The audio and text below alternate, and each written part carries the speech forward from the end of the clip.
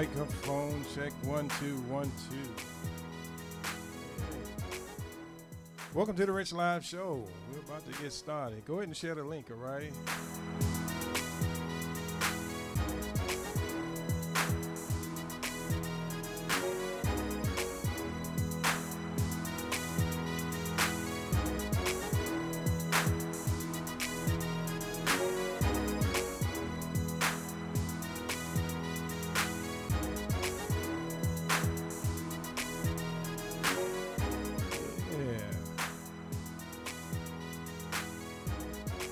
Good evening. Welcome to the Rich Live Show. I'm Rich, and we're live. I like that beat. I hope y'all like that beat. I made that beat.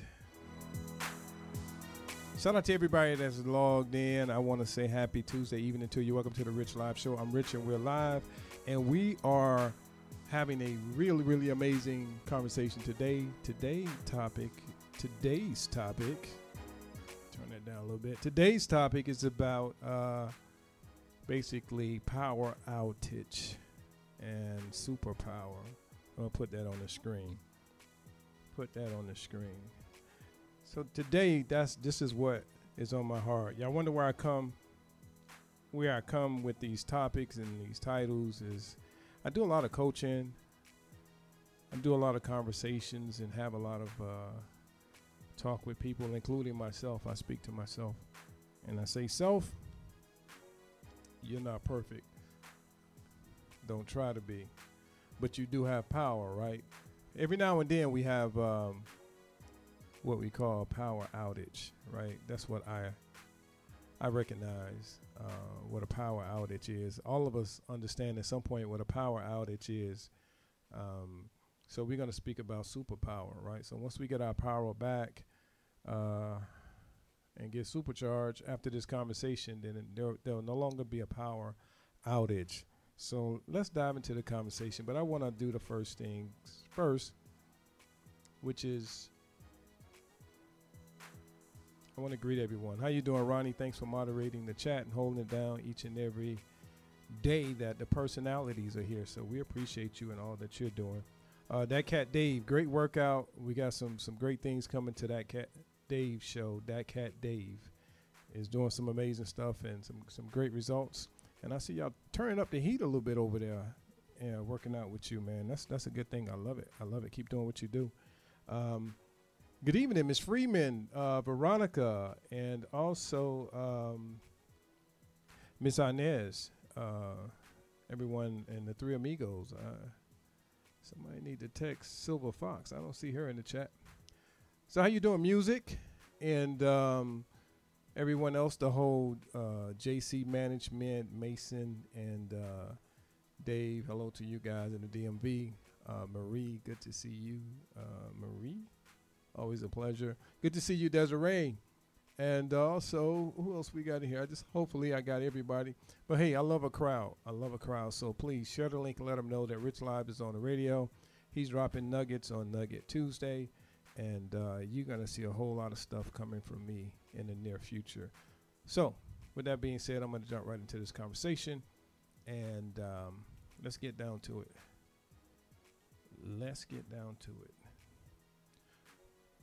Put a 1 in the chat room. If you can hear me and see me, okay, put a 1 in the chat room. I don't want to waste this conversation at all. Put a 1 in the chat room.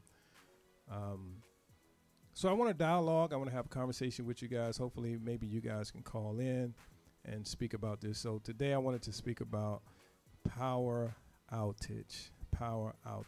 Well, Rich, what do you mean about power outage, right? So as we journey through life, we go through issues and trauma, and a lot of times trauma starts in our childhood, and sometimes we carry it over, and then we experience more trauma, more situations and circumstances, more things. And like I said on the previous show, that as you live and as things progress in your life, you begin to turn down all the admiration, all the ambition, all the desires, and all the things that you want to do with your life.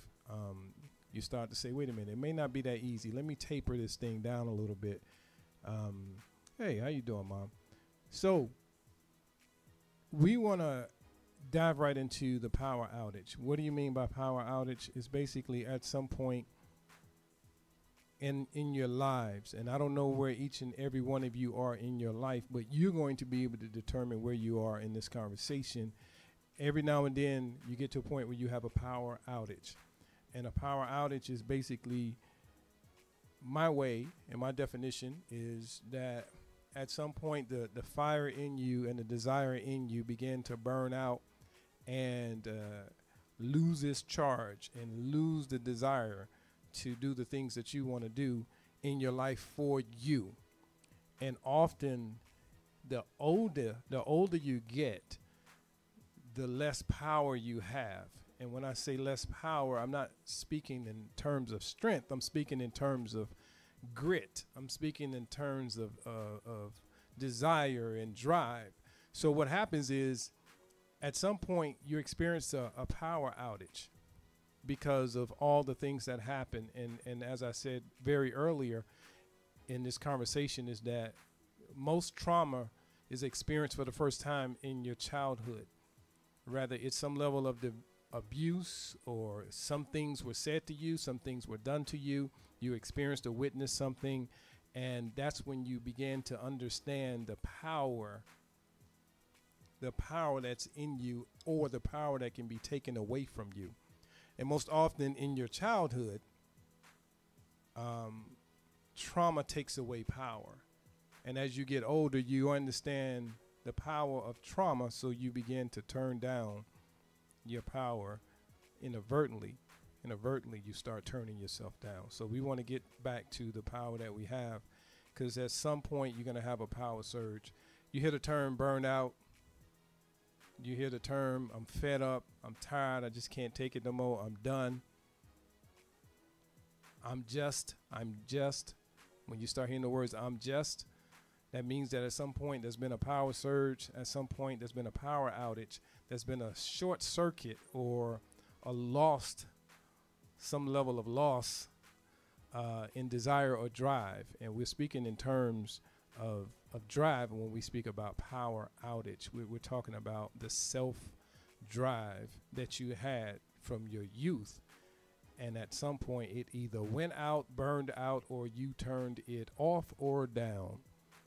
And I am speaking to someone right now that needs to hear this. So I'm going to dive right in. But first of all, let me give you my disclaimer. I am not certified. I'm not a doctor. I'm not a clinician. I'm not a mental health specialist. I'm not even a counselor, right? But I'm Rich Live. I'm a guy who has a whole lot of knowledge and experience and life experience, and I speak to people and I coach people. So a lot of this information is coming from real life sources and real life conversations. Hopefully you can use this information, pass it on to a friend, invite a friend in, but if not, you don't have to hold on to it. So let me dive right into it. Women, I'm going to start with you. Power outages. What I have noticed in my experience when dealing with women, most often the power outage starts very young when you begin to notice the surge. There's a lot of ambition, and then you grow up believing that your purpose is what has been taught to you and what has been told. So a lot of women tend to shape their lives around the experiences that been pawned off on them, on this is what you should do, this is how you should serve, this is how you should relate to life, this is how you should be a wife. So then women begin to shape themselves for the future, the husbands, the helpmeets, right? So we begin to shape ourselves for an individual we have yet to meet. So we're governing ourselves based on something that does not exist, with hopes that this thing or this person in my future will exist. And then along the line, we're going to experience some childhood trauma. And you know what that looks like. You know who you are. I don't know your story, but I'm just basically saying that women typically experience that early in life, childhood trauma, while they're trying to pursue what they have been taught to pursue and how they should be shaped. And this is when the power is being taken away, because despite what their belief system is, somehow or another they've been governed to be a certain way that might not necessarily coincide with their psyche. So there's a struggle that ensues between what you want and what people say you should be. Right? So, all right, where are you going with this, Richard? Well, I told you I wasn't certified, but I'm going to keep going. So, what I believe happens at some point in relationships, and I'm going to get to the fellas after this. In relationships, women begin to focus on the responsibilities that has been embedded in them from early childhood and teenagehood and early adulthood. So then the focus becomes less about you and more about who you've been taught to serve or how you've been taught to pursue your future, right? So it's often in the beginning of serious relationships that women begin to give the power away. And sometimes it's undeserving of who you share your power with.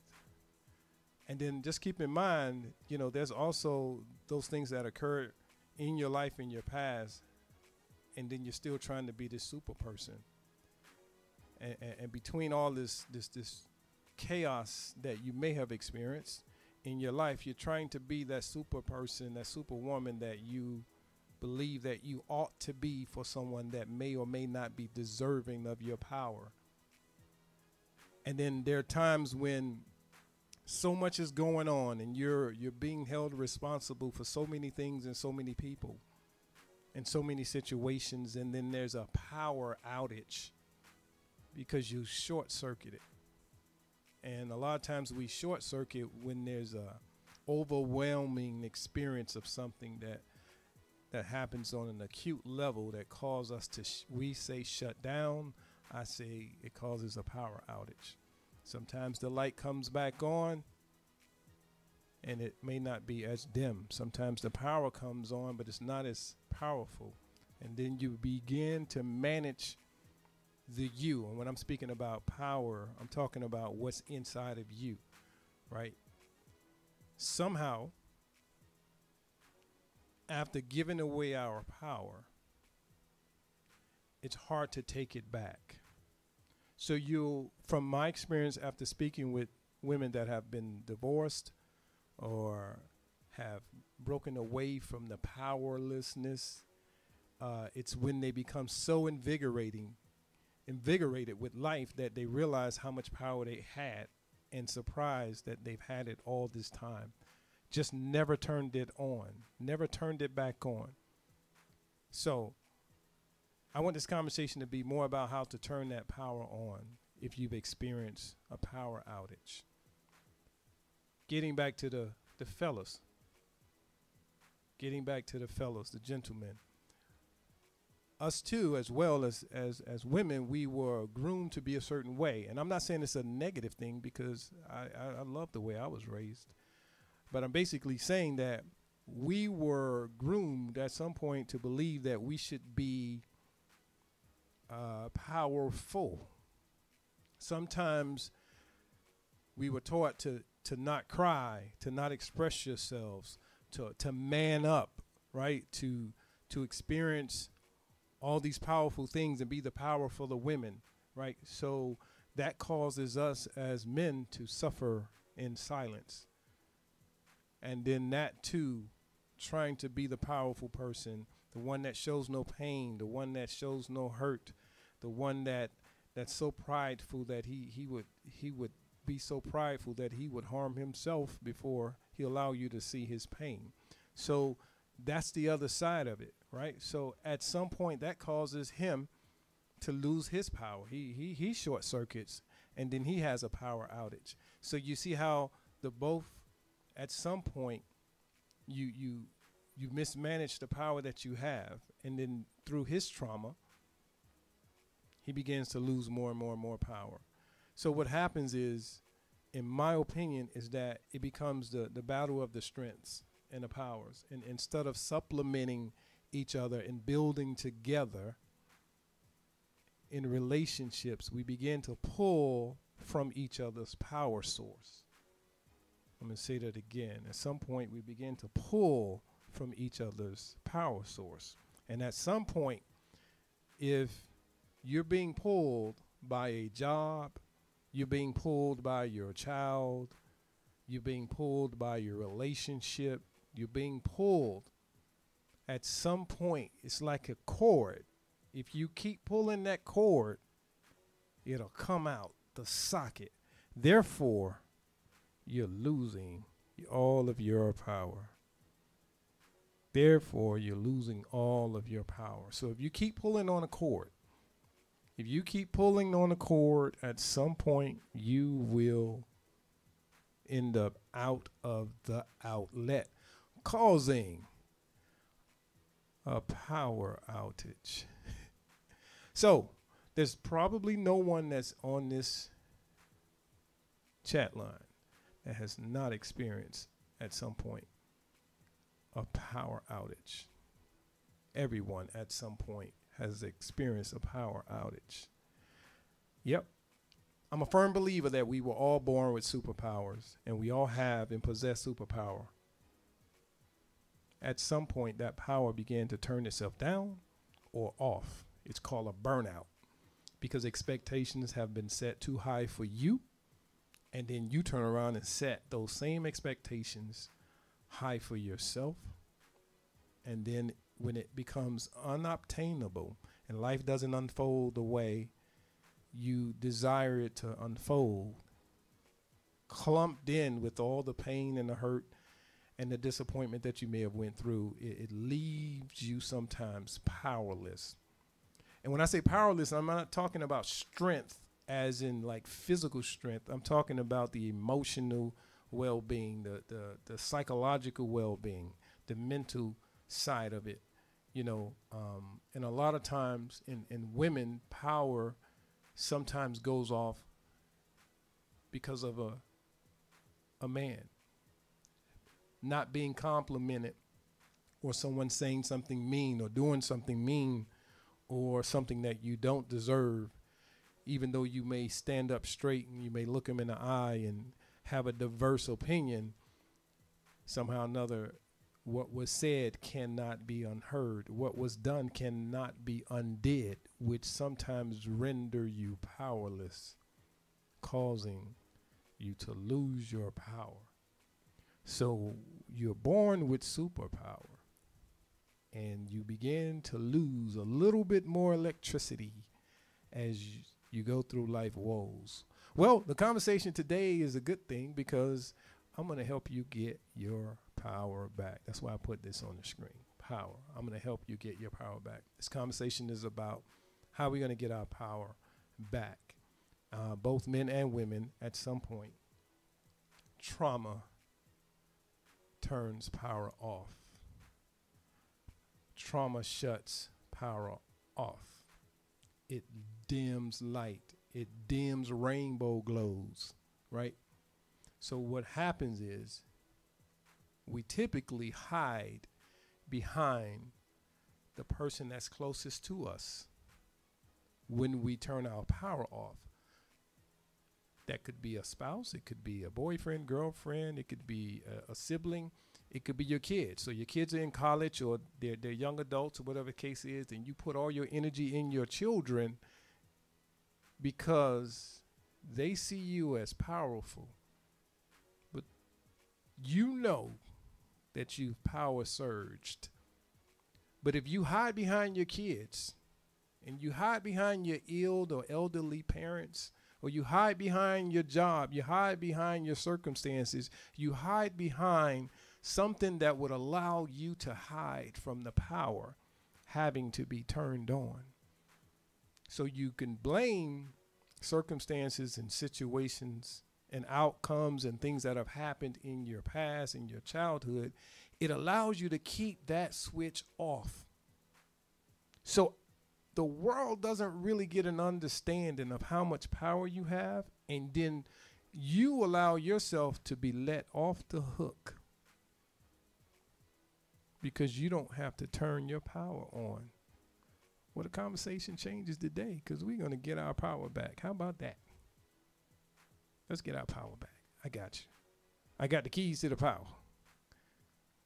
So put a one in the chat room because I don't want to be speaking to myself. I want to make sure that y'all tracking because this is a really good conversation. We're going to help you get your power back. We spoke about how we end up losing this power, but let's have a conversation on how to get this power back. So that's why I keep putting the word power on the screen because I want you to pay attention to what's going on. You are born with superpower. And as you progress through life, triumph, tragedy, trauma, pain, and loss, each time those things happen to you, you turned you down. And at some point, you find something to hide behind, which doesn't hold you accountable for exercising your power. You don't have to turn that switch on. You leave that basement light off. You leave that closet light off because with the light off, you don't have to see who you really are. Who you really are. Right? So the cool thing about what we're talking about is that I don't care where you are in your life right now, in your present place, you can take back your power. You can take back your power. The best way to take back your power is to acknowledge when and where it was taken from you. When did you notice the rainbow glow started to dim? When did you notice that you started to turn yourself down? When did you notice that you were unplugged? When did you notice? Who did that to you? Who caused that? See, when we address that, I like that, Ms. Jenkins. Put power in the chat room. Let's talk about that. Put power in the chat room. So at what point, this is how we get our power back. At some point, you have to be willing to embrace what caused you to unplug yourself, or who unplugged you, or what situation or what circumstance caused you to turn off. When we identify that pain point, we can navigate through the rest of the life better, but we just have to identify what caused us to lose our power, period. See, because now, see what happened. Let's say you were a child, you were a young lady, and there's some abuse that may have occurred. There's something that may have occurred. Maybe there was some bullying, or maybe there was some trauma or loss or divorce in your parents. Whatever it was that may occur in your life. See, this is what, if I was a counselor, this is what I would tell you, is that although you were too young to deal with the trauma when it occurred, and it's not your fault that it occurred to you, as a healthy, intellectual, thriving adult, you're prepared and equipped to go back as the adult that you are to deal with what occurred when you were a young person. This is powerful. So what happens is sometimes what occurred in our childhood, we carry that luggage to adulthood and we don't realize that we have the power, the knowledge, the resources to go back to when you were 12, 13, 14, 15, whenever it occurred, 20, 19, 21. You have the power now to go back and mitigate mentally and forgive that person, forgive yourself, and move on and get your power back. Something caused us to unplug, and we haven't figured out what it is. But here's the thing. A lot of times you're unplugged in your youth, not just childhood, early adulthood. Recently, maybe something happened. Recently, what caused you to unplug yourself? What caused you to go off and then figure out where it is? It's just like if you're ironing or cooking or doing something using the hot curl iron, fellas using the shaver, and it's plugged in. When it comes out the socket, what is the first thing you do? You plug it back.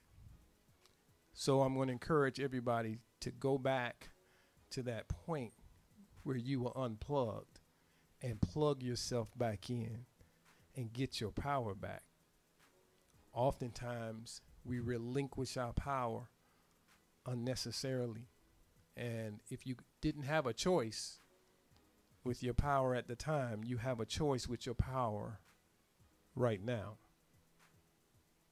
We often take relationships and we render power to people. We give our power to people we're in relationships with. And then we learn to love what they love, leaving us powerless. And we teach ourselves to find happiness in them having our power. Ooh, that's dysfunctional. Women are the best at this. Women are so much like a chameleon. They have adapted to dysfunction so well to the point that they will give all their power to undeserving people and celebrate them and remain powerless. Take your power back. We were all born with it. There's enough in each one of us that we don't have to give it away to each other. Think about it. You pay one light bill, but you got stuff plugged up all around your house and it's running your home. You can wash, you can cook, right? You can iron, you got your lights, your television, everything's running off of the same power source coming into your home. So why do you have to give up your power to anybody else? It's enough. Get your power back. Get your power back. I love it. I love it. So at the end of this conversation, I want us to recharge and replug ourselves back up. But in order to do that, it might be a little discomfort, which means that we have to identify where it all started, where it came from, what outlet did it come out of, and plug it back in and deal with it. And once you deal with it, you're dealing with it not as the person that was a victim. You're dealing with it as a person that's a victor. Because now you have the experience, the knowledge, and the resources to reset, to turn the breaker back on, to get your power back. Being powerful, ladies and gentlemen, is the best attraction that a person can have. Being powerless puts you in a situation to be used and abused and underappreciated.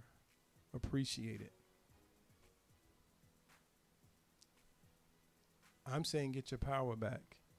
And it's not as difficult as you think, because you're thinking back to the pain that you were in when it was taken from you.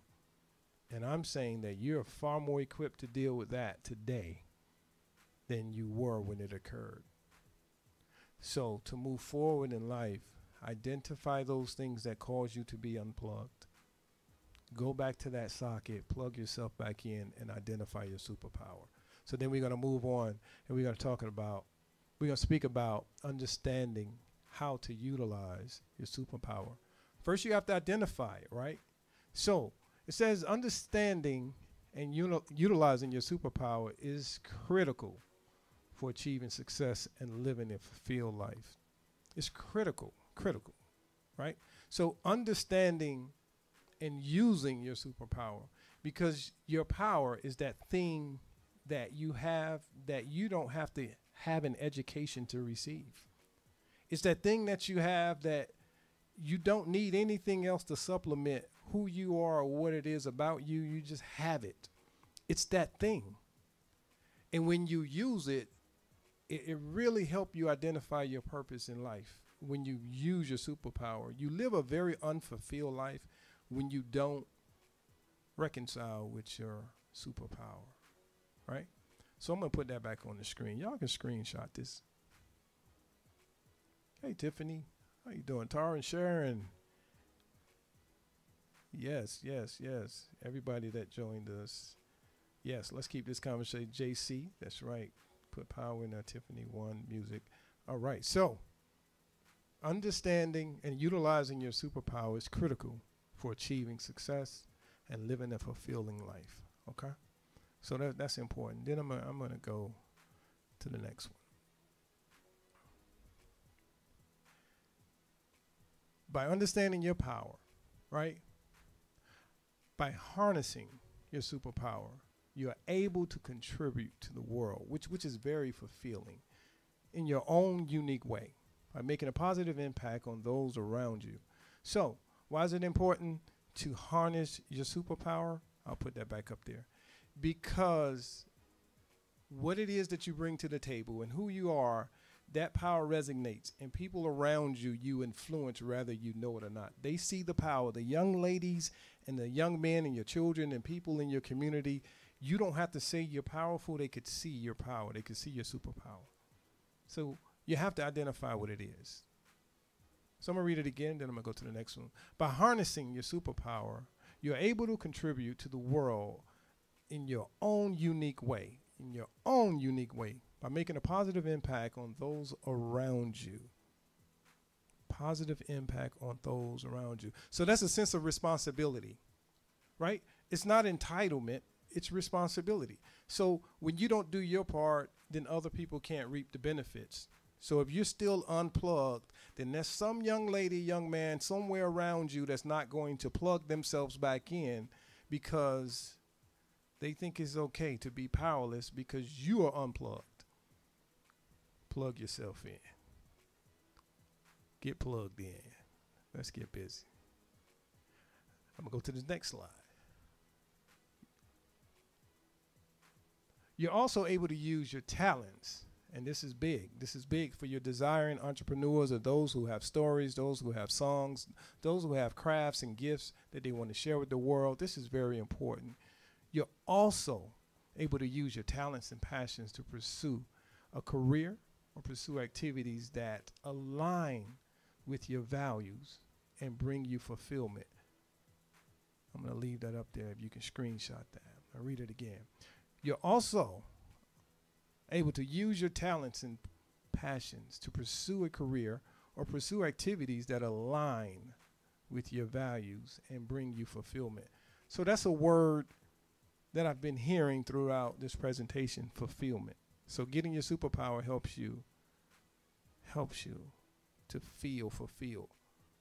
This whole thing called life is a pursuit of happiness. We're always looking for a reason to be happy. We're always looking for a reason to be fulfilled. Where your fulfillment is going to be in you living out your powers, your superpower. What is it that you're doing that you should be? What is it that you're not doing that you should be doing? What is in your closet that you put away that you should go pick up? What lights did you turn off so that you cannot be reminded of where you left off? Turn that light on. Plug yourself back in. Get back to who you are. You're powerful. You're powerful. God did not give you this superpower and these talents and these gifts to turn yourself off. Turn yourself back on. Get back to you. The life that you were given, it was for you. It was for you. Yes. So, I'm going to go to this last slide, and then I want to talk to you. And I want to find out what you guys think. When you understand your superpower, you're able to identify and leverage, remember that word, leverage, your strengths to achieve your goals and overcome challenges. I'm going to say that again. When you understand your superpower, you are able to identify and leverage your strengths to achieve your goals and overcome challenges. The thing that sticks out to me in that particular statement is overcome challenges. So life gets easier when you go back to that point where you were unplugged and your light was dim. When you go back to that point and then you plug yourself back in, the light comes back on. Now you have the power as a brand new person and you've reset yourself. Now you can overcome any of those negative experiences that you've had. But if you're walking around unplugged, the world never gets an opportunity to see who you really are. Matter of fact, the world sometimes respond to you because they know that you're unplugged. Get your power back. Get your power back. If you have a problem going back to that point where you were unplugged, get a coach. Speak to someone. You don't have to do it alone. But you're too smart, you're too bright, you're too brilliant to be turned off. Life is too short. Most of us have lived longer than what we're going to live. Let's get our power. Let's get our power. Let's turn it on. Because if we turn it on, it's just like the lights in the house, man. Everyone benefits from you having your power turned on. Don't give it away. It's for you. There's enough for everyone. So don't feel like you have to empower someone else by turning yourself off. If you're married, you have your own power source. You have your own outlet. You got your own socket. You know, if you're with your mom and you're with your parents and your children, you know, you have children or teenagers or whatever the case is, everyone has their own socket. You don't need to unplug yourself to plug someone else in. You don't have to sacrifice who you are to support. You don't have to sacrifice who you are to support. So just remember that in order to really enjoy the fruits of life, you have to first, I'm going to put it on the screen, recognize that you may have a power outage. You may have a power outage. But the cool thing about it is, guess what? You can get your power back. So at the end of the day, tonight, I will encourage you to think back for a second on where your power is and has it been turned off. And if it's plugged in, and if you got power, then you keep your power. You may want to tape it to the wall so it don't come out. But don't let anybody take your power away. Do not, and most women that I have spoken with have, in their pursuit of happiness, have given their power to their relationships or someone that they felt like needed their power, and it made you feel like you were contributing. But what you were doing was unplugging yourself, and you were sacrificing your purpose, your dreams, and your visions, and you were giving your power away to someone didn't need it, because we all have access to the same energy of life. Everyone has what they need. Now, can you help someone? Absolutely. Not at the expense of unplugging yourself. So if you unplug, get charged, plug yourself back in. Because you have superpower, you have a purpose. And until you fulfill that purpose and get into the habit of pursuing your purpose and plugging yourself back in, a lot of folks won't receive the benefits. Because I believe life is like dots being connected, that if you don't do your part, then someone won't get the connection that they need from you. Some dot won't be connected because you didn't do your part, because your lights have been turned off. You have unplugged yourself for whatever reason, and someone needs that light from you. So plug it back in, plug yourself back in, get back to your careers, get back to your dreams, your goals, your visions. Understand what your purpose is, and understand where you gave your power up, and go back and get it. Go back and plug it back in. The lights are still on. There's still electricity. As long as you can hear me, as long as you're alive, as long as you have a pulse, as long as you breathe and you have air in your body, there's power in you. Don't waste it. As we speak, someone has literally been unplugged from life. As we speaking, someone has taken their last breath. But you have power that you haven't turned on or turned back on. Go turn it back on. Use it until it goes completely out. Use it. So, ask me questions. I want to answer. How you doing, Jazz? Put a one. No, you know what? Do me a favor. Write the word power, because to me that's a way of just acknowledging that you got your power. And if you know someone that may have been unplugged due to a circumstance or situation, some hurt, some guilt, some pain, some loss, you know what? Help them plug themselves back in. Help them find out how to get plugged back in. Because we all have a purpose. And our purpose is, it's not necessarily to unplug ourselves to plug someone else in. Our purpose is to pursue our purpose, our vision, our dreams, our destiny. Let's get charged, ladies, gentlemen. Get your power back. You can't help anyone else if you're powerless. You do not dare try to assist Rich Live and you're unplugged. That's going to drain my energy because I got to figure out why you're not plugged in.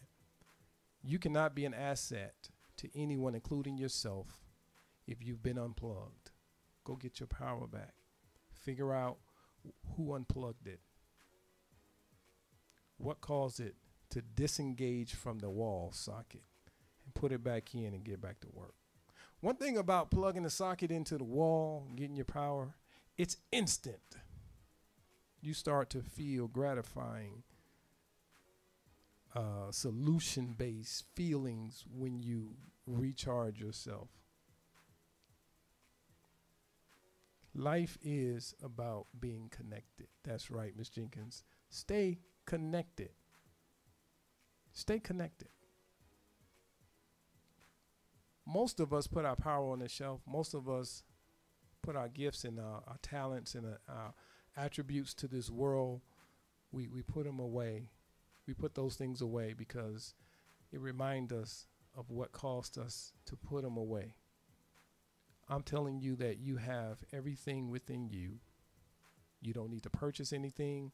You don't need to do any more hair, makeup. You don't need to do anything right now. You have so much power in you that is not being utilized. Stop suppressing your power. You are well equipped to deal with your tomorrow. If you're willing to face what happened yesterday, put it away. Plug yourself back in. Get your power back. It wasn't given to you to give away. Period.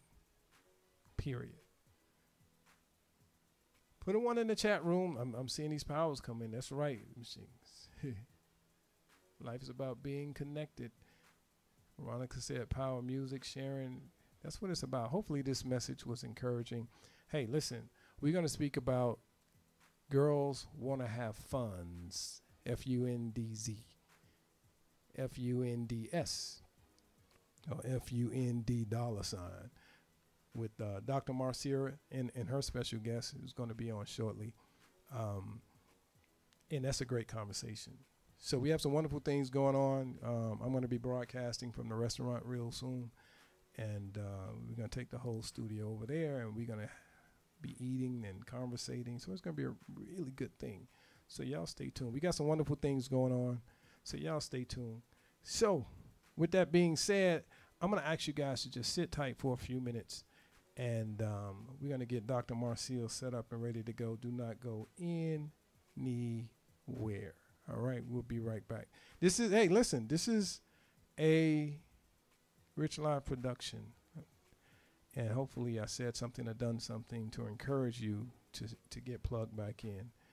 All right, let me read this comment. It said, remember what and who you meet. You have to accept them for who they are. You can't change anyone. All right, go ahead and preach, Evelyn. Sharon says 1. Ms. Jenkins saying 1. Veronica. Evelyn says power 1. That's right. That's right. Women are the most powerful human beings or creatures on this planet. I think it's all messed up because men have been in charge. So if you want to balance the world, women, get your power back. Not that you lost it, but I know in life could be hard tough and difficult and challenging, and it offers so many different challenges, and sometimes it's just easy just to turn off. I'm telling you that you're far more equipped to deal with yesterday's circumstances because you're stronger than you've ever been. You know more than you've ever known, and you can do more than you've ever done at this point in your life. So you have all the resources, so why stay turned off? Turn up. Turn up. That's right. Music, Ronnie, everyone else. Listen, it's going to be a powerful conversation coming up next. I got the one and only Dr. Marcia. Y'all stand by. She will be on in a few shakes. So y'all stand by, all right? It's been a Rich Live production. Know that Rich Live love you, and there's absolutely, absolutely nothing you can do about it. See ya!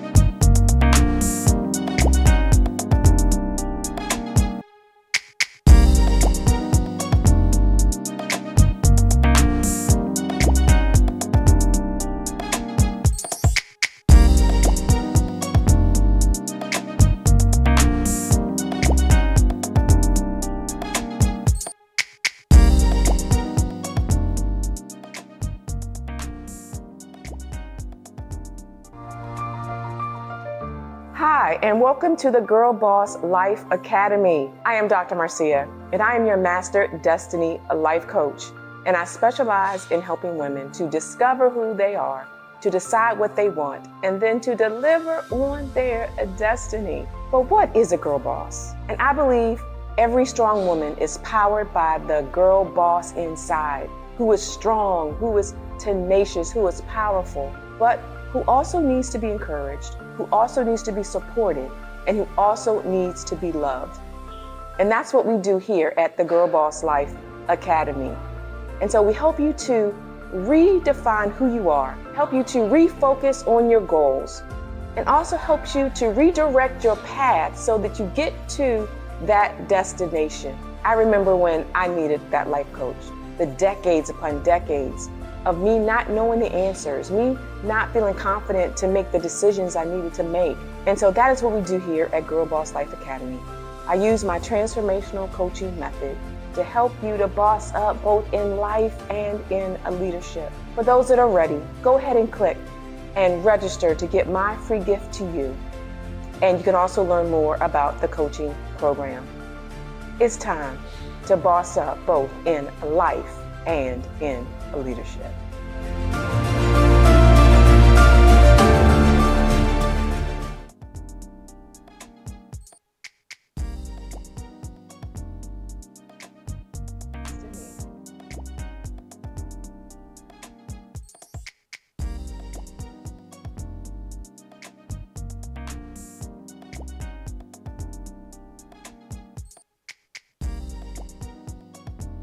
And he also needs.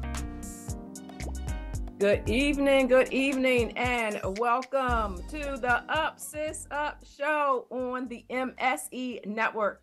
I am Dr. Marcia. I am your host, and this month, all of June, we are talking about money. We're talking about the financials, and we're talking about girls just want to have funds. We just want some funds. That's it. If you want to have some funds, put funds in the chat. Put funds in the chat. And so this is Up Sis Up. This is where we are rising up. This is where we're speaking up. And this is where we are bossing up. And so for the month of June, we are bossing up in our financial health. Okay, this is Financial Wellness Month. And so I want to just poll the room. I want you to poll the room.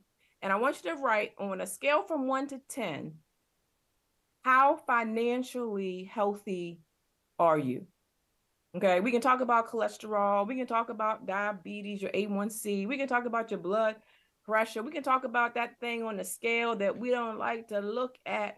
But sometimes the money, we don't want to look at either. And so I'm bringing some heavy hitters onto this platform, but I want to do a self-assessment first. Okay, so from 1 to 10, 10 being the most, how financially healthy do you think you are? Come on, let's put in the chat. Let's put in the chat. And so while we get started, I'm going to invite my guest on this platform. But before I do, I want to read in your hearing just a little bit about her. And so again, this is about girl just want to have funds. This is about your financial health. This is about your bank account. This is about your budgeting. This is about your investments. This is about your money mindset. And I wanted to bring someone on who can help walk it down. And so I have the money makeover mogul in the house. Somebody put money making mogul. Okay, if you can't type all that, just put some M's in the chat. We're talking about some M's.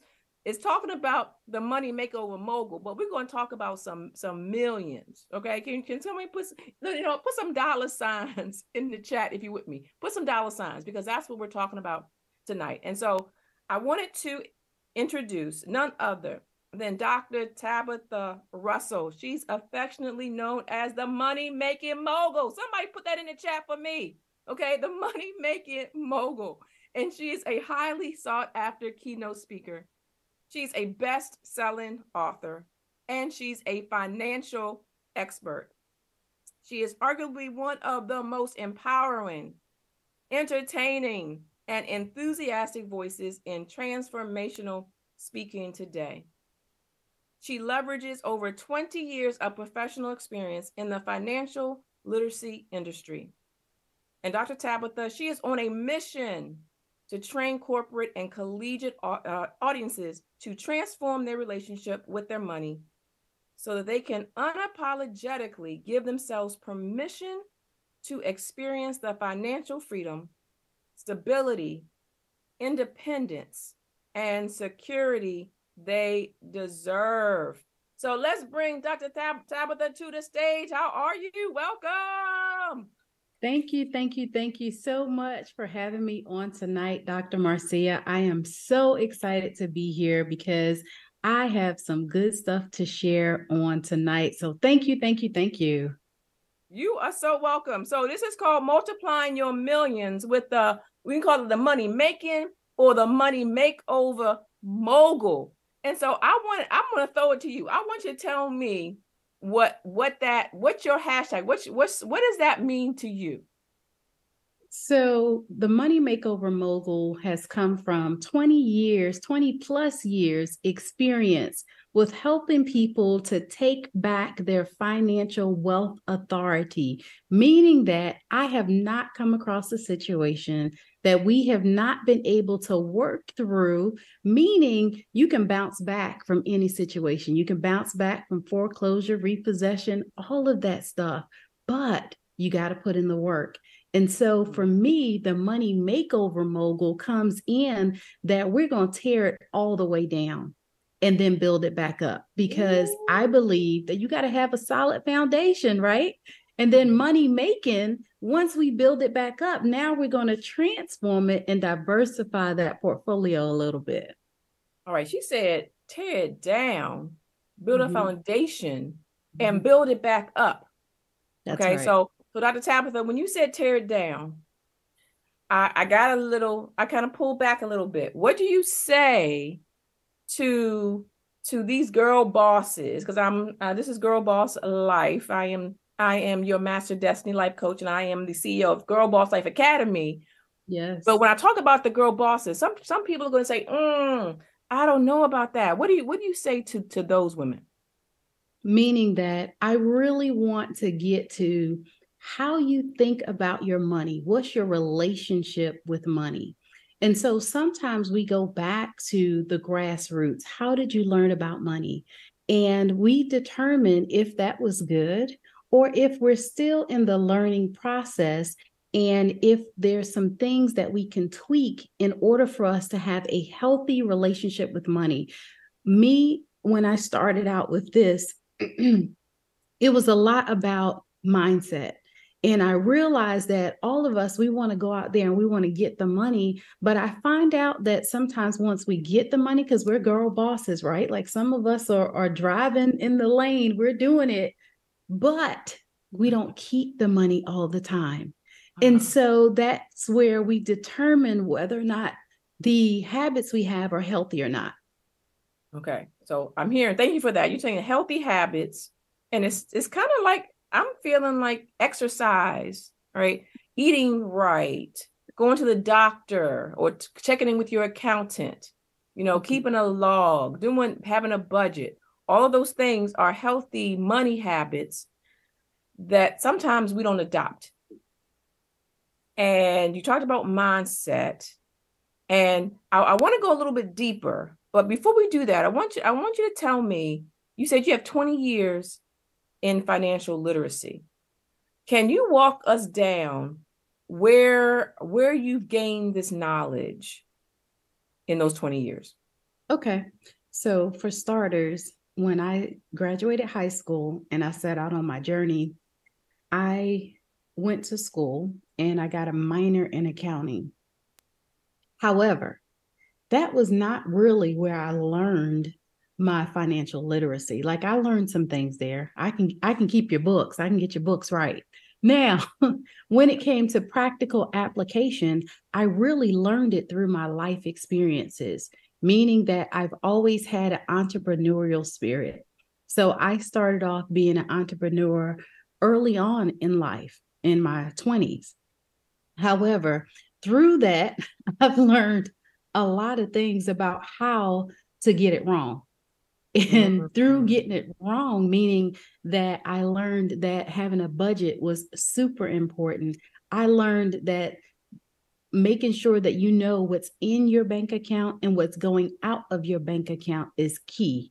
And so a lot of times people don't like the B words like budget, like balance, like behavioral habits, right? So with that, I learned personally, just through some of my mistakes, how to get it right. And so for me, it became a passion on teaching people how to avoid some of those things. So that way they don't have to make the mistakes that myself and others have made. You can learn from my mistakes and potentially progress forward a lot quicker than I did. And so a lot of my experience came on the fly in some cases now, but also really positioning myself and investing in myself to sit under the tutelage of some other people as well. And some people that had $100,000 insight, some people had $1 million insight. And now I'm on the search for finding somebody that has a multi-million-dollar insight on how all of this looks and the structure behind that. So I've been a lifelong learner around financial literacy, and really through my experience. Got you. So you're saying you had some on-the-job training. Very much so. In this money-making mogul world. And so I want to go to the chat again, because I asked a question and I'm not sure if we got the answers. I want to know where you are from 1 to 10 in your financial health. Okay, in your financial wellness, with 10 being the highest, 1 being the lowest. I want you to go ahead and put that in the chat, because I want us to start somewhere. Whenever we're doing an assessment, let's figure out where we are now, and then we can come back around later and see what change has occurred. So I want to go back to the healthy habits. Okay, so we're talking about multiplying our millions. So the first question I have is, first of all, where do we find the millions? Where's all the money right now? So how do we find those millions, Dr. Tabitha? So one of the things that I teach in the Breakthrough Millionaire Academy, that I am currently the founder and CEO of, is that we take whatever you're innately good at, what are you passionate about, and we figure out how we can diversify those talents, meaning that you can get to millions really by doing anything today. But it comes down to having a structure around, like, building that solid foundation and then diversifying off of that thing. So for example, let's say that we have someone and they're a baker, for example. With that person being a baker, I myself, that is not my strong suit. So I personally will be in line to buy the cakes and the cupcakes, right? Not only that, I love to cook, but because I don't like to bake, I may even pay you to show me how to now make the cakes and the cupcakes. So we've just created a second stream of income. Now, let's take it a step further, right?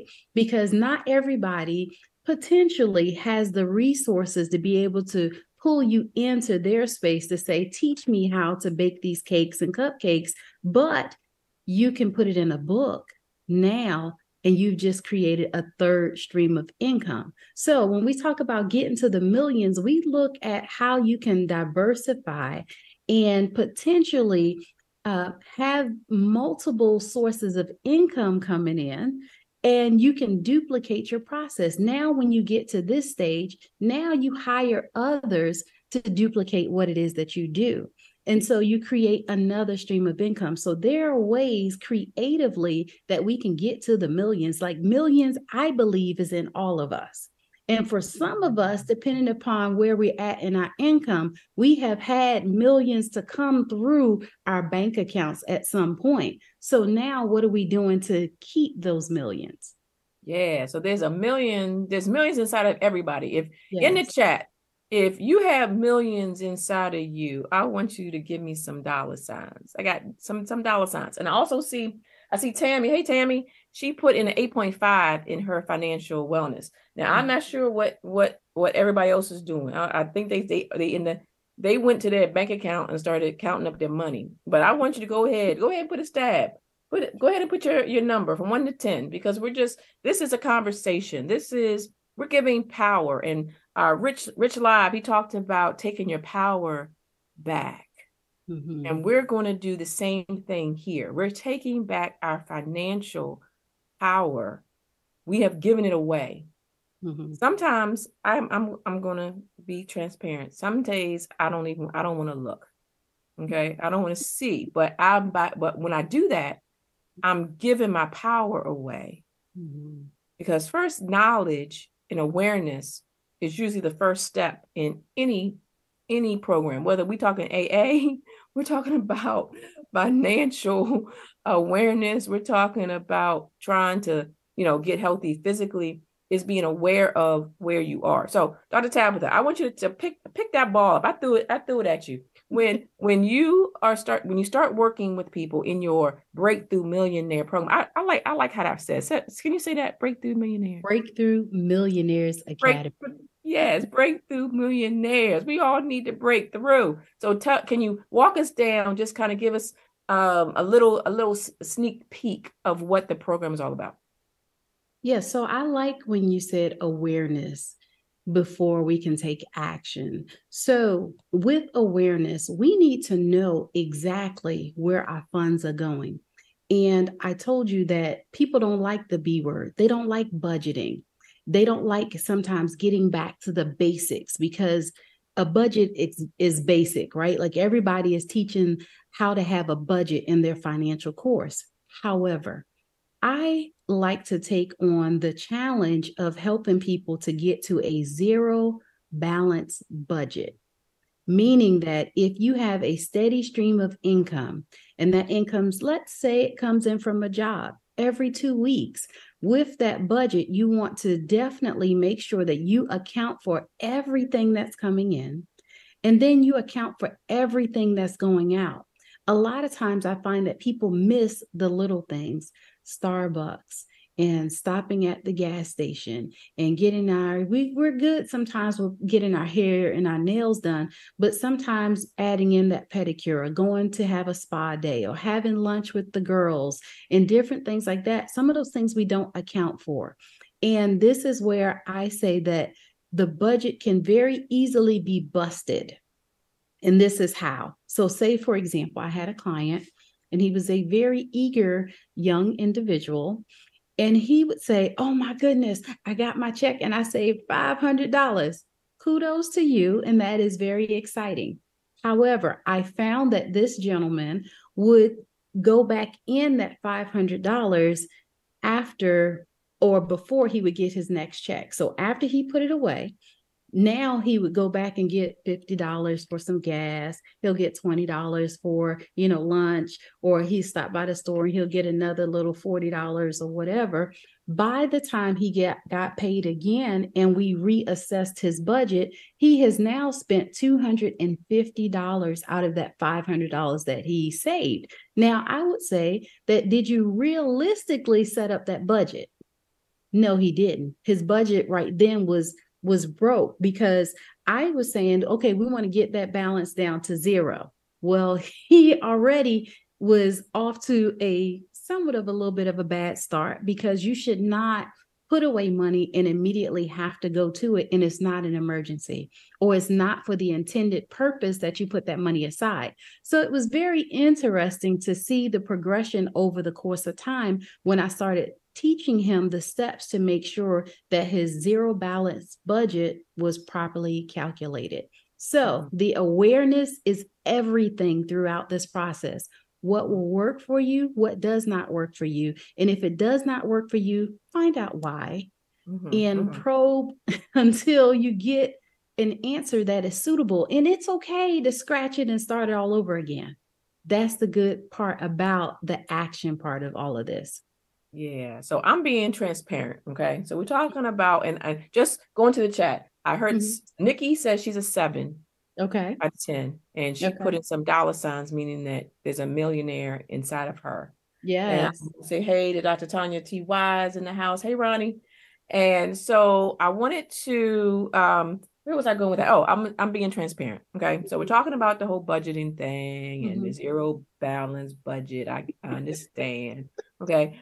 I have found, and I'm saying personally, that doing that is a little, after the first month, it gets a little onerous. It gets a little tough. It gets a little interesting. How do you coach? How would you coach me on that? Okay. Well, for starters, I would say that thank you, first of all, for being honest with me and letting me know that there's potentially a little bit of a challenge either here now or coming down the road, meaning that I sometimes am over that, right? But this is where we establish accountability. That's the other part to all of this. We have the awareness, we have the actions, and we have accountability. So having somebody to hold you accountable to what you say that you want to do, first of all, and then secondly, to the agreement that we both set together.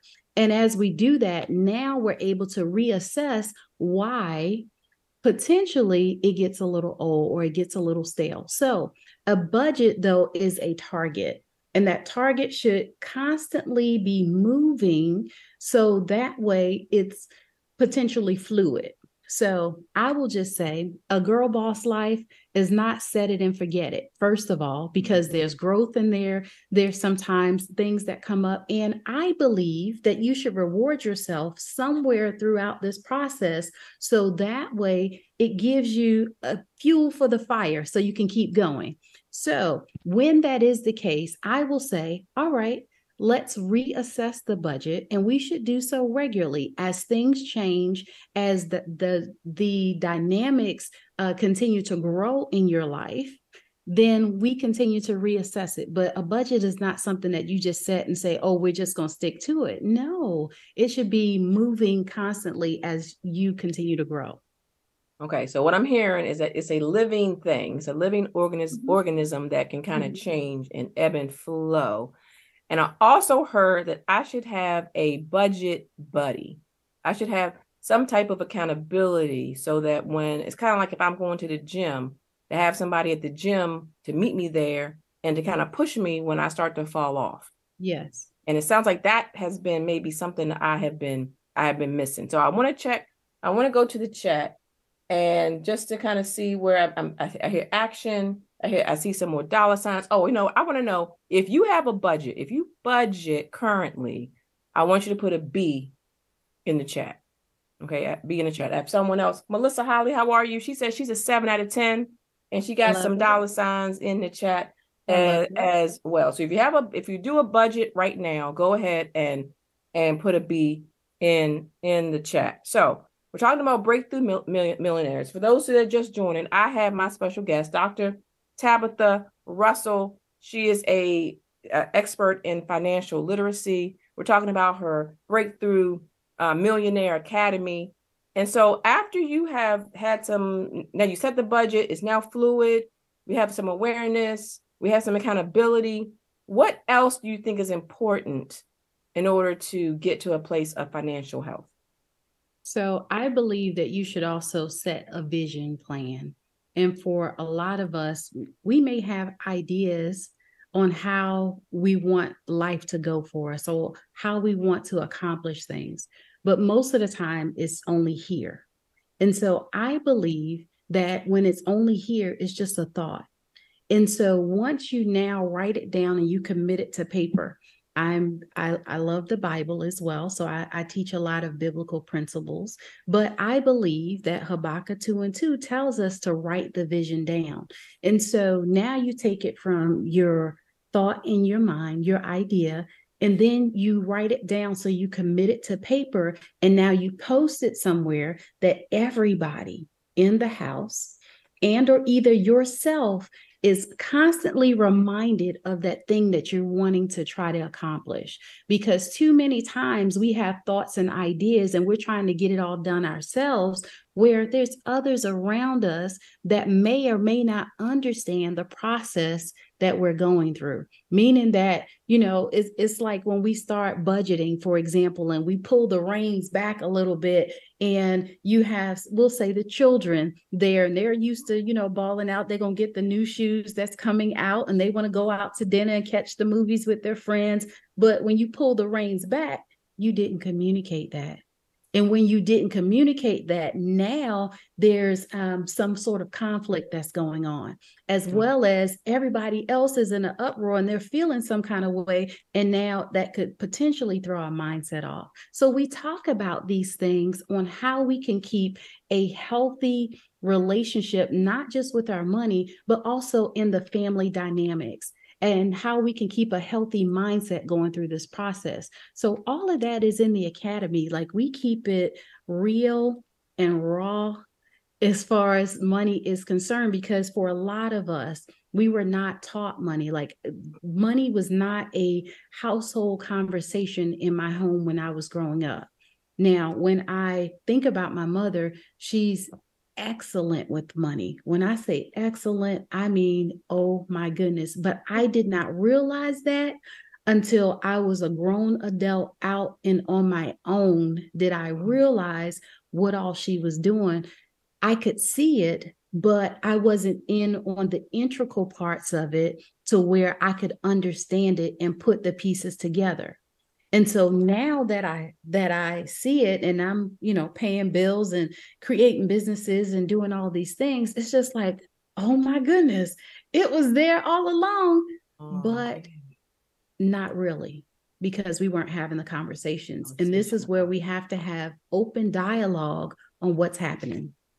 Yeah. So as you say that example, the thing that I'm reminded of, and I see Deborah Ann Jones in the chat. How are you?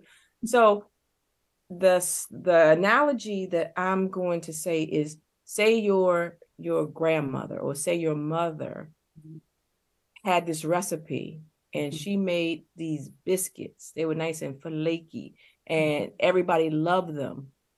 She always made them, but she never taught you how to do it.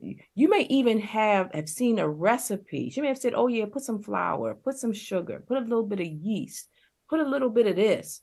But when you try to do it yourself, it just doesn't come out right because she didn't teach you. And so I want to segue into money trauma. Mm-hmm. Okay, you talked about what we were taught at home, what we've been through. I'm going to throw out to you, I'm going to say the good, the bad, and the ugly. I want you to kind of walk us through that in terms of our money mindset and money trauma. Okay, so a lot of times we feel like the good part to all of this is that we can handle it ourselves, that we know what we need to do, how we need to do it, when we need to do it. And a lot of times that is true. However, the bad part of it is that do we really do it, and do we do it well? And when we get into a place, do we have somebody else now that we can go to get potentially additional answers, or a strategy that could potentially help us to get out of the place where we thought we were on track to be and we weren't? How do we fix that? How do we correct it? So the ugly part sometimes comes down to is that, oh, I don't want them to know that I have a money challenge. Oh, I don't want them to know that I'm over here struggling or anything like that. So I would say sometimes as a culture, we've got to normalize the good, bad, and ugly when it comes to money, meaning that, baby, I don't know everything. And I'll be quick to admit I don't know everything. However, I have surrounded myself around those that I could potentially call on and get an answer. I also have a community, a tribe where I can be transparent and they not judge me, but they help me in such a way that it helps me now to be better. And so through that process, it helps us now to be fortified and strengthened in such a way that our mindset says that it's okay sometimes if you fall or if you falter, meaning because you've made a mistake, right? Or you didn't calculate something right or whatsoever. And so because sometimes we don't know everything, we've got to constantly be investing in ourselves to learn more and to fortify ourselves on where if something happens, we now or don't have all of our eggs in one basket, first of all. And secondly, that we have resources that we could potentially pull from. And we need to normalize that. We, as a culture, are not like that. Mm-hmm.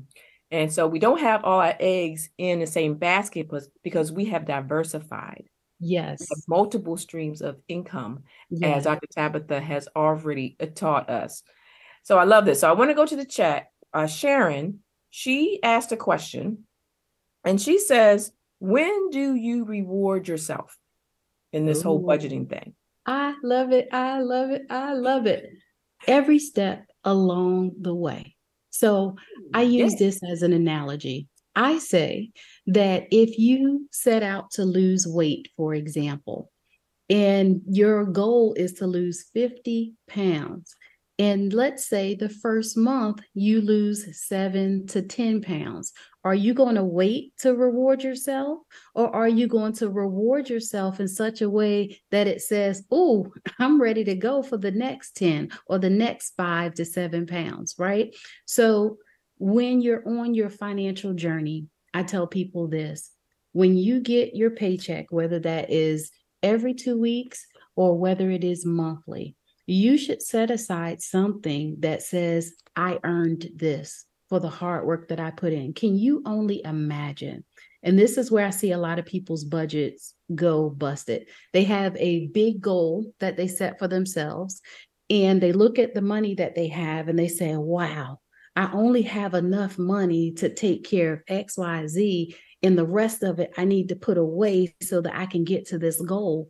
But they never take anything out for themselves. So they're easily tempted to buy the dress, buy the shoes, and break the budget, as opposed to adding it into the budget. So whatever your favorite thing is, and if you can only afford 25, $25, $50, $100, whatever it is, you should set aside that amount in the budget to reward yourself.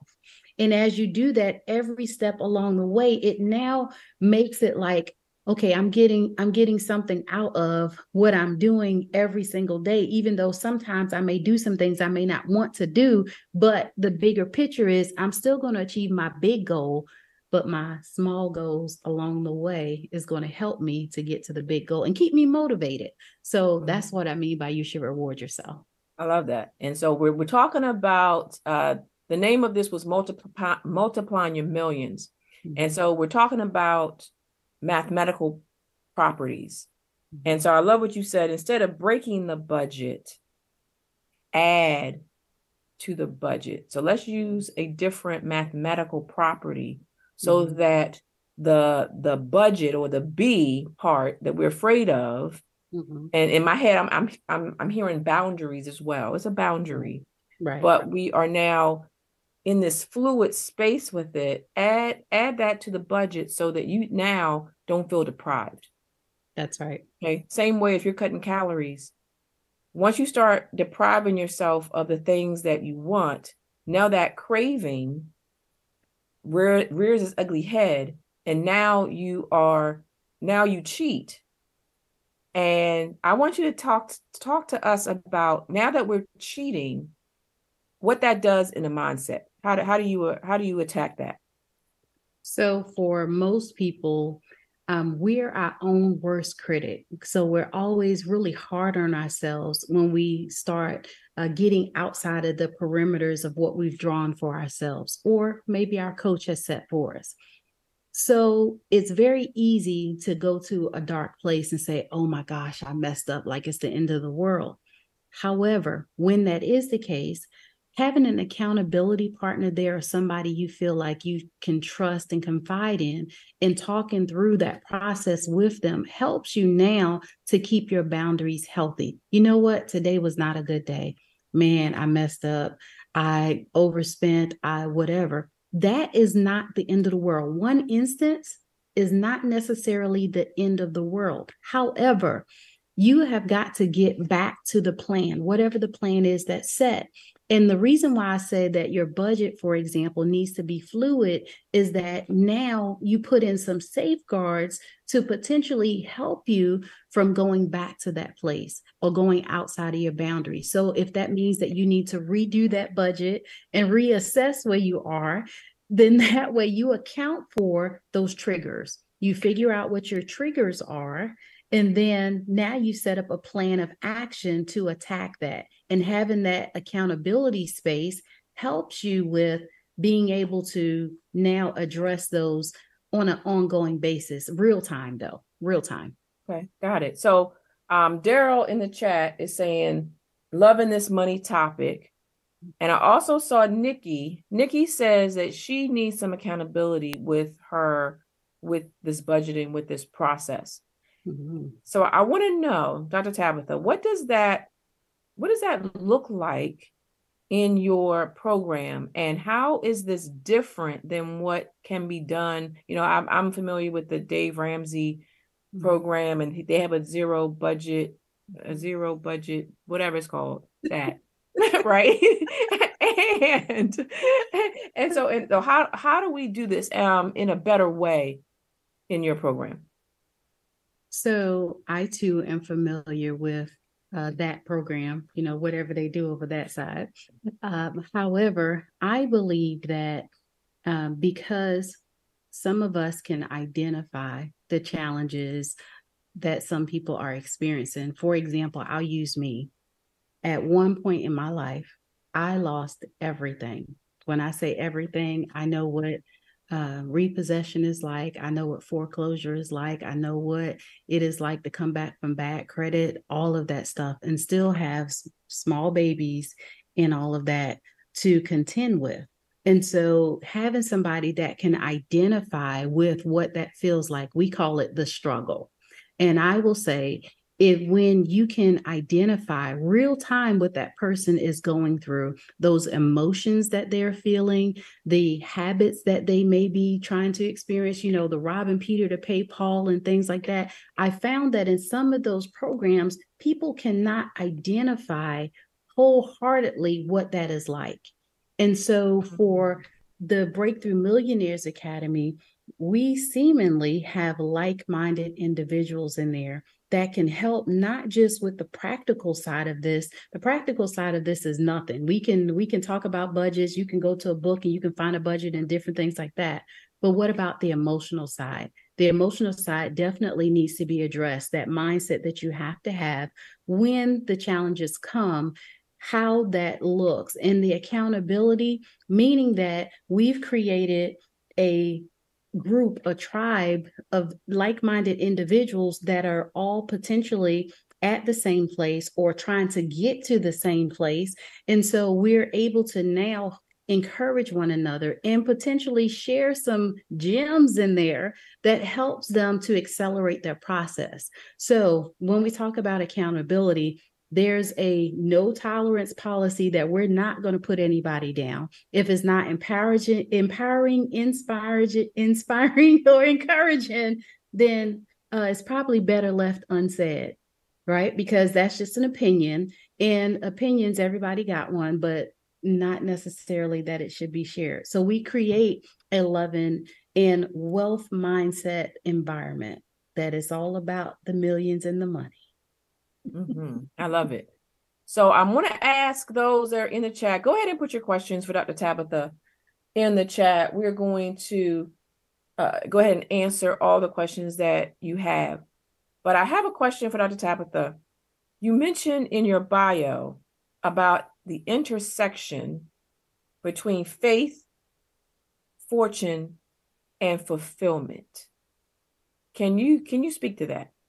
Yes. So I had the pleasure of writing a book it is called Go F Yourself. That's right. It is Go F Yourself. But more importantly, it is Faith, Fortune, and Fulfillment. And this book, I always say that when it comes to our finances, we really have to get good about doing math. And how I break it down is this: our faith is the addition part of it. When we add God into our lives, that means that we are opening ourselves up to endless possibilities. And then from there, we're going to, because we can, once we add God to our lives, right? He's going to subtract from us those things that's not like him.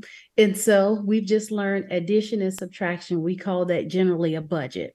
However, on getting to the fortune, now we're going to learn how to divide, meaning that we're going to diversify every part of our lives, meaning that there's time that we're going to spend and there's some times that we're going to save. Either way, you can diversify on either end of that. And then the fulfillment comes in when we learn how to multiply, meaning that we learn how to be good in all things. And so Go F Yourself is finding faith, fortune, and fulfillment, learning how to add, subtract, multiply, and divide, meaning that we are learning how now to be great in our own skin, in our own place that we are.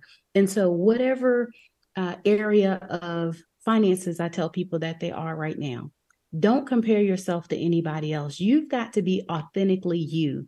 And we address that. We don't just talk about faith, fortune, and fulfillment, but we also talk about some other areas in here. We talk about the awareness, the importance of strong values. And there is nothing more important than keeping an eye on the prize, meaning that looking at the vision. We talk about fear and overcoming that. There's so many things that we talk about in the book that helps people now to be relational and really figure out where you are and be okay with being where you are and knowing that it's going to get better, or you're going to potentially be able to excel and do exceeding abundantly above anything that you can ask or think, meaning exceed or excel past the place that you set out to be your mark to begin with. So yeah, that's good. So let's go back to the mathematical principles. Yes. And you said there's some addition, you have to add faith. There's some subtraction, the stuff you don't need. You talked about the division, diversify, and then the multiplying, and that's how you get to the fulfillment. And I'm thinking about just a math problem. And you know how there's some things. If you have all of the numbers, all the properties, you have addition, you have subtraction, you have some division and multiplication. There is an order in which you have to do the math problem so that you can get the right answer. Yes. I feel like sometimes we're spending when we should be saving. Sometimes we're saving when we should start spending. Right? And we're talking about investing in ourselves or investing in that process, that program, that coaching, whatever that is that we need in order to get to the next level. But there's a process to get there. So we're talking about budgeting. We're talking about accountability. What else would you add as far as the process? So when I think about the process, I tell everybody that you are the best version of you right now by yourself without any help. And I will say, the one question that I have to that is that, are you okay with who you are right now? Are you okay with the place that you are in your financial situation? And if the answer is no, then the process then becomes, how can you better your situation? And if you've done all that you can do by yourself, now this is the opportunity for you to potentially seek some help. And sometimes that does require that you potentially invest in yourself. Investing in yourself is one of the healthiest things that we can do, meaning that you get somebody to help you navigate the process in such a way that now potentially it helps you to make sense of all of this stuff. Because if I'm the best version of me right now, man, please take my money and help me, because I've done everything that I know to do. And that's where we've got to get comfortable with doing that. Like, a lot of us are very rich with knowledge, but do we practically apply the knowledge that we have? And if that question is no, then now you got to get somewhere and get some accountability that's going to help you to align with where it is that you're trying to go. If not, the potential that you could fall back in that place or worse is very real, because you're trying to figure it out. And because we don't know everything by ourselves, now surround yourself with some people that know a few things. A little bit of wisdom and knowledge goes a long way. Yeah, that's good. So I'm going to the chat. Nikki, she has a question about saving. Mm-hmm. And actually, it's two questions. One is, what percentage should we save? And is there a minimum amount that we should be saving? So there's a rule of thumb that says 50% should go to your household expenses, which is, the house, the car, the incidentals for the house, like groceries, things like that. 30% should go to you having usable cash for whatever that is. Meaning that if you have some credit cards and different things like that, you should use that towards that. And then there's the 20%. I always say that 10% goes to tithes. That's first and foremost. Like, you pay it, set it, forget it, don't think about it. Now, that part of it, you can say, yep, you can set it and forget it, because that will not, well, it could change when you make more money. However, and then the other 10% is savings. That's a good place to start. Now, if you find that some people pay off their cars, some people pay off their homes and different things like that, now you can afford to diversify a little bit further. If you're okay with leaving your savings at 10%, the extra money that you generate, now you go and you put it somewhere, meaning that you could potentially invest it. You could start to build your business. You could do so many other things. Now you have your money making money for you, and you are also having it where you have diversification in your portfolio. So once you get to the place of where you have, let's say, 6 to 8 months of emergency fund set, the rest of the money, now you start to allocate it different places where it's making money for you.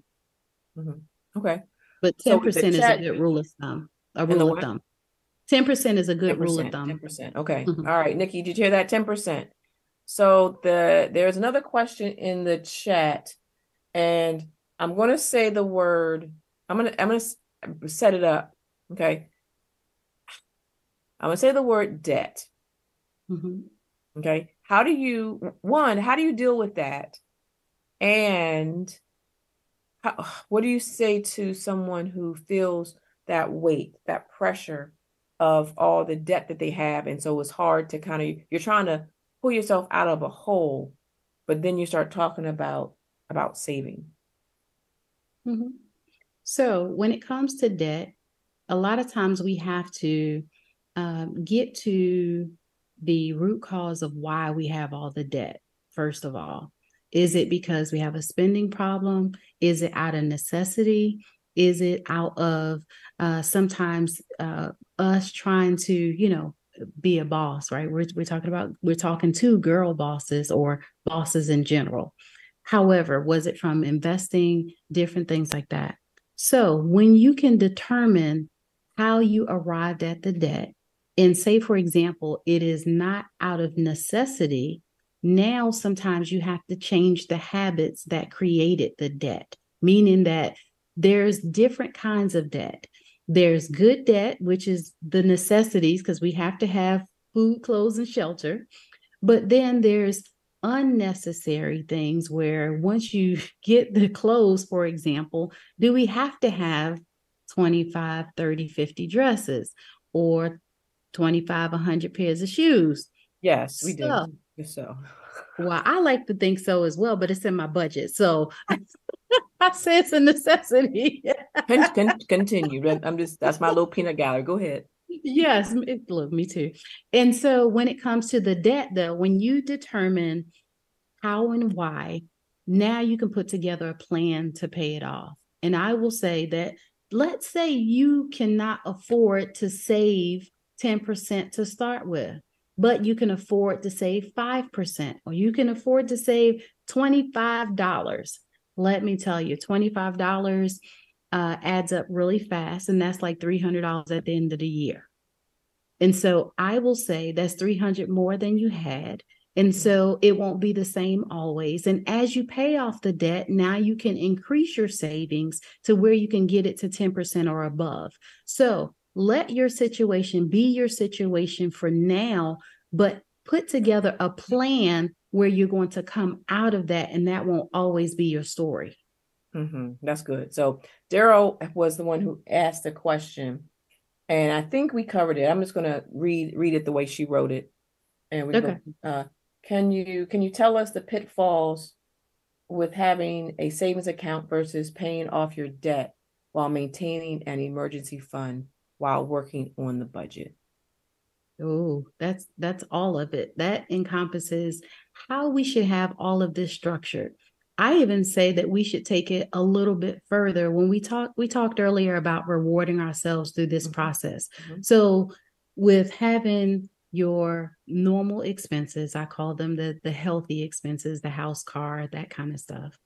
But then you have the emergency fund, you have the savings fund. I say you should include a vacation fund, right? Like, why not go somewhere, even if it is potentially saving up and you buy a tent and you staycation in the backyard, whatever it is, your situation has to be your situation, but you stretch it a little bit further. Now, I will say that sometimes it could be a little overwhelming when we are trying to do all of these things because we weren't taught this.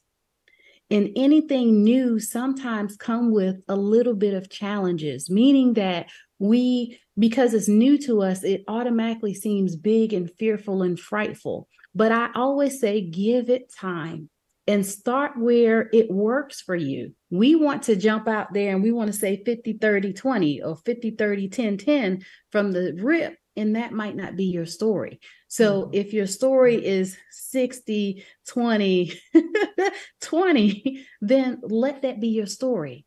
And you can always go back and reallocate whenever's necessary, but let the main thing be the main thing and start where you are and then launch out and to do something different. Yeah, that's good, because the analogy that I also hear is when you start going to the gym. Okay, you've been a couch potato for the last 5 years.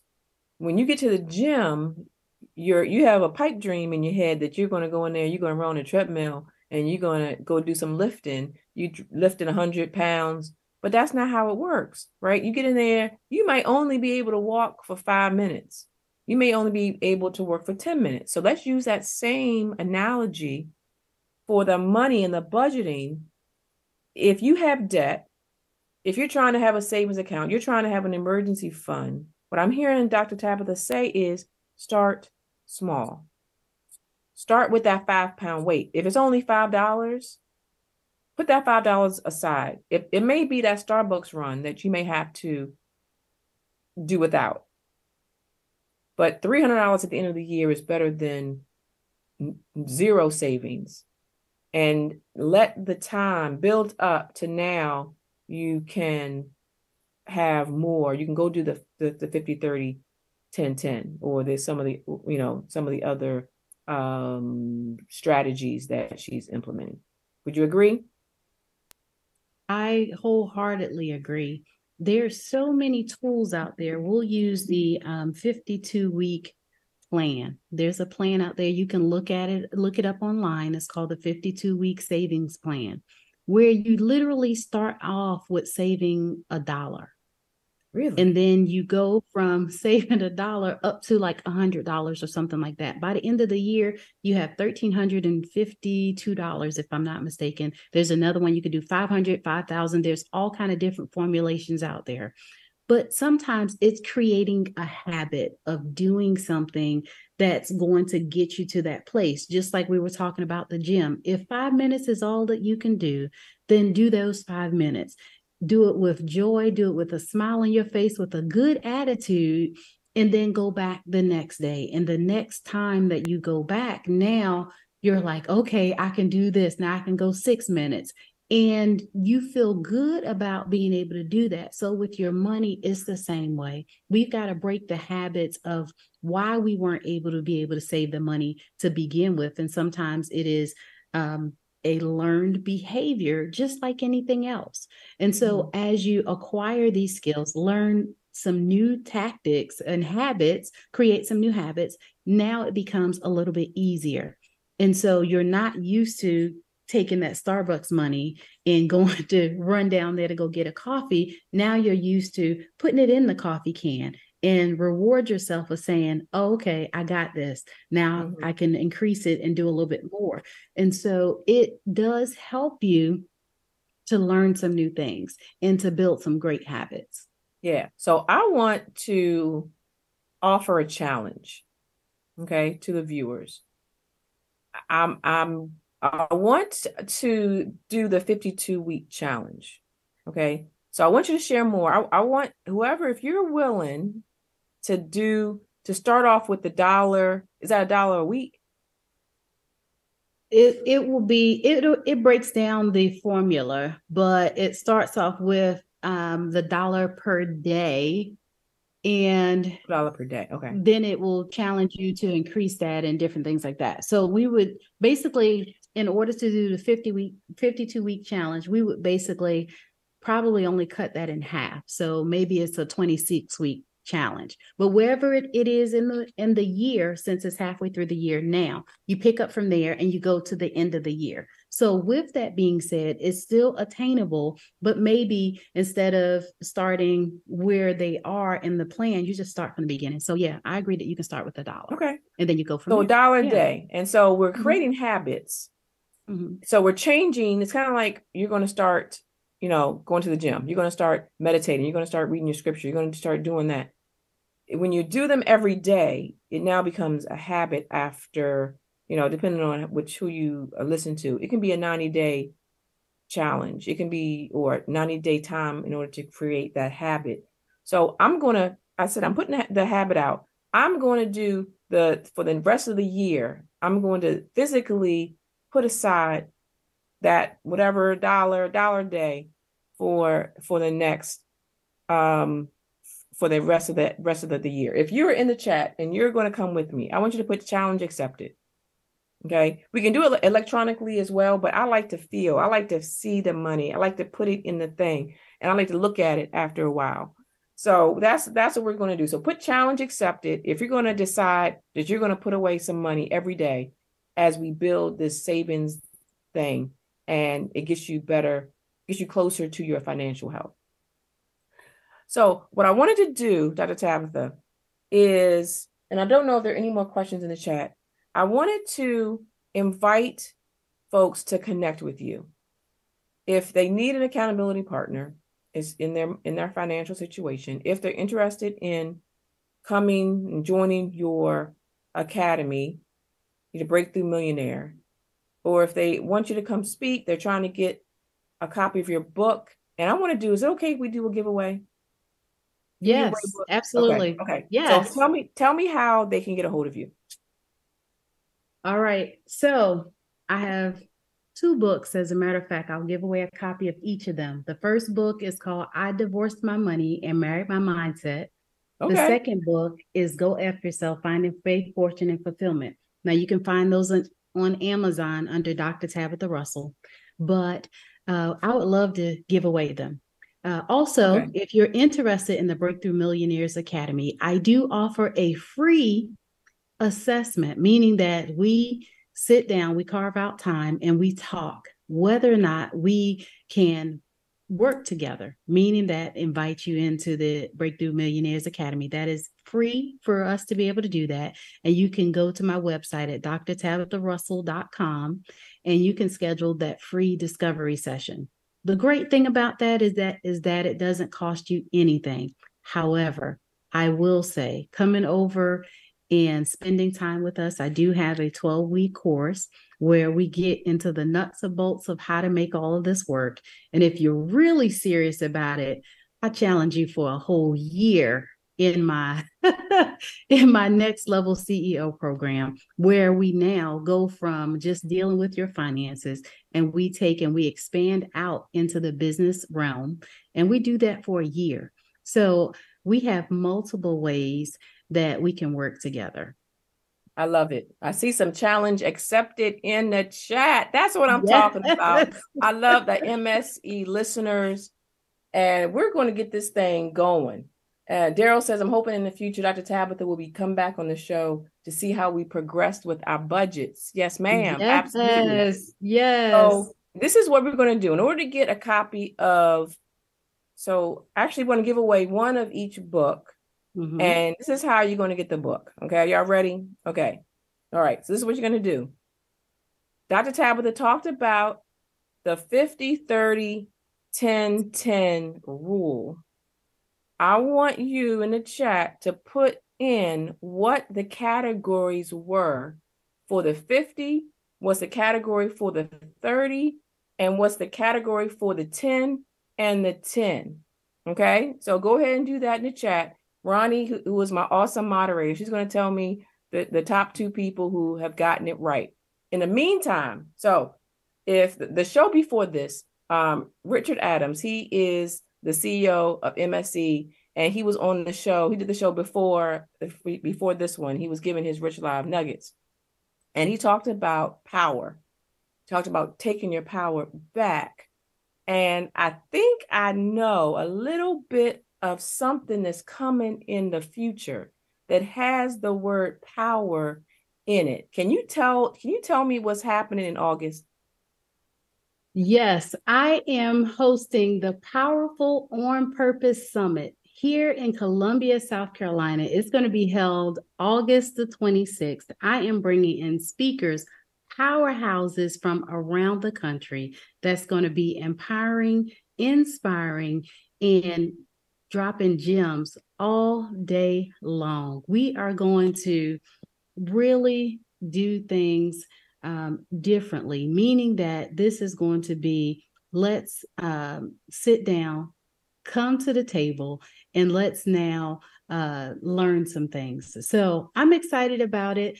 Dr. Marcia will be in the house. I am so excited. She will be one of my keynote speakers. So this is going to be such an exciting event, but Powerful on Purpose in Columbia, South Carolina. You can also find that on my website as well.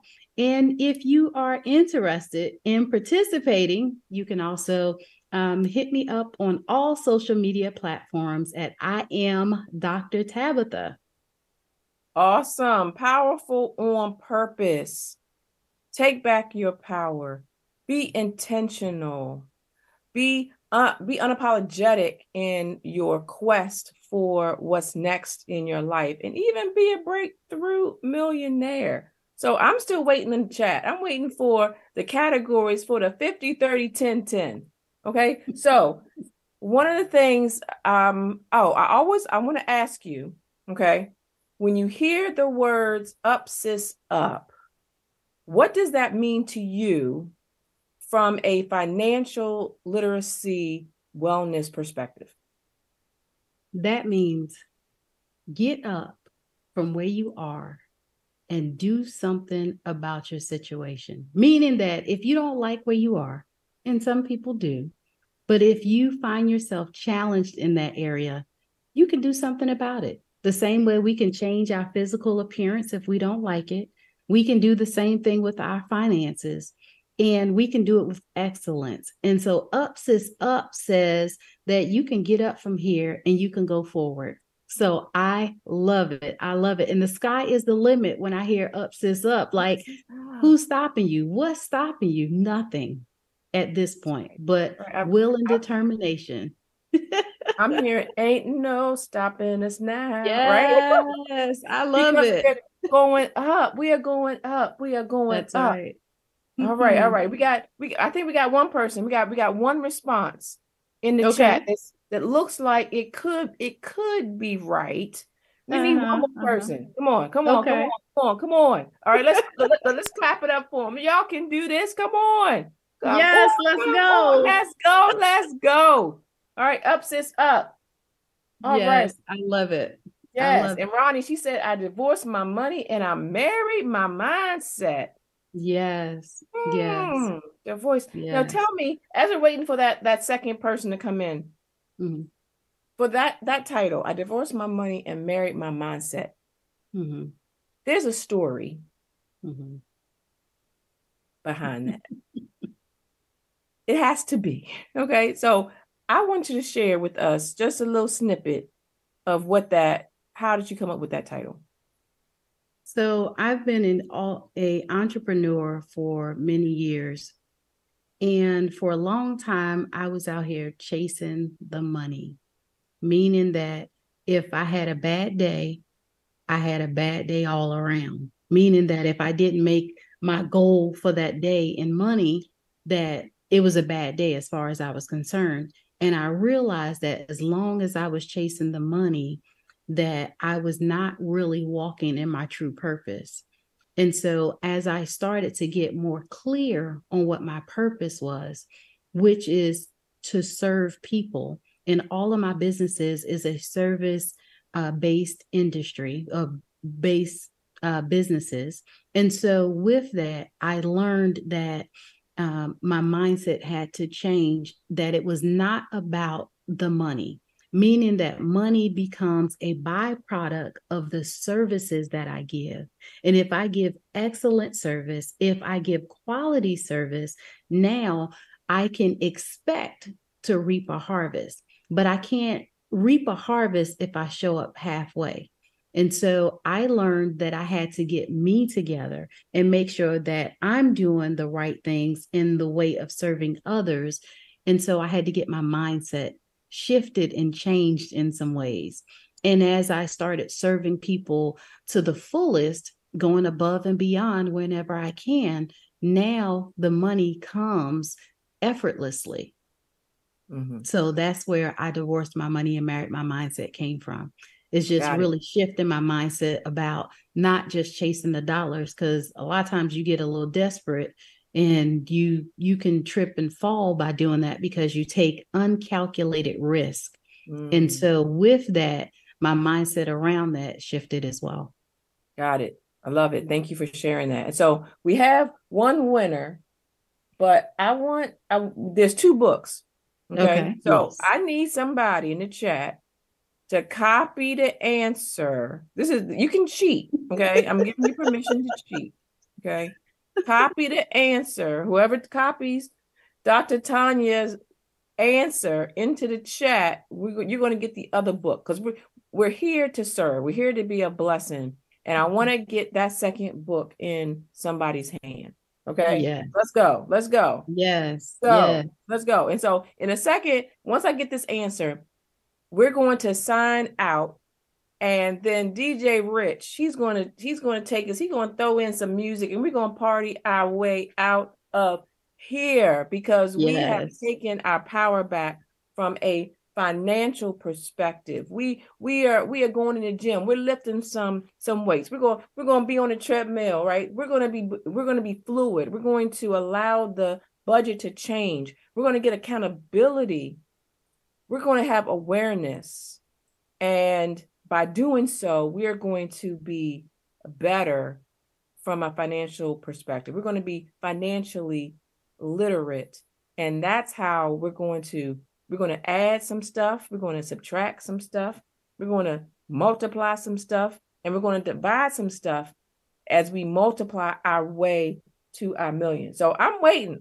Come on, chat. I am waiting for that second person. So Dr. Tanya, you got a book. I got a book for you. We're just trying to find that other person. All right. Because in a second, I'm about to give it. You know what? So we had a couple of questions in the chat. I'm going to give one of the books to Nikki.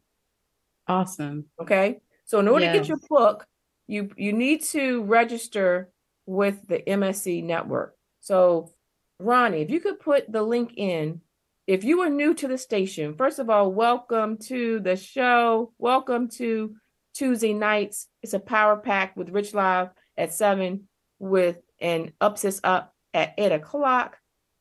Go ahead. Tiffany comes in. She comes in too. So you know what? I'm going. Is it okay if we give another book away? Yes, absolutely. Okay. All right. Let's give. Okay. So we're going to give it to Tiffany. Tiffany is going to get the a second book. Let's give it. I like the F one. Okay, that one has a little ring. It's got a little ring to it. Let's give it. Let's give it to Tiffany. Okay. All right. And as we get out of here, I want to, Dr. Tabitha, can you give us some closing thoughts on maybe there's I'm gonna call it a Dr. Tabitha-ism, that something that you live by that you want us to take away as the last word. I will say that whatever plan that you have, whatever idea and vision that you have for your life, that you say that I am going to accomplish this no matter what. My simple thought around that is keep going. Only you can limit you. Only you can stop the course of that taking place. So I will say, keep your eye on creating a rich legacy. That does not always mean money, but if you create a rich mindset, if you create healthy conversations, you create openness to discuss whatever it is, then you can create the life that you want. So don't limit yourself and keep going. Awesome. Awesome. Thank you, Dr. Tabitha, for being here. We're definitely going to have you come back. There was a suggestion that you come and check us out and see how we're doing with our budgets. I look forward to seeing you next time. And I also look forward to seeing you in August at your Powerful on Purpose Summit. Take care. Yes, thank you. Have a good day, everyone. Take care. Thank you so much. And so this is Dr. Marcia. This has been the Sis Up Show here on the MSE Network, where we are rising up. This is where we are speaking up and we are bossing up, both in our finances, in our life, in leadership, in all of the areas. So meet us back here every week. In June, we're talking about financial success, financial wellness, but come back every week here on the Sis Up Network. I am Dr. Marcia, and I'm your Master Destiny Life Coach, and I help women who are trapped in their personal prison. I help them to break out. I help them to decide who they are, discover what they want, and then to deliver on their destiny. So DJ Rich, take us out, and see you next week. Take care.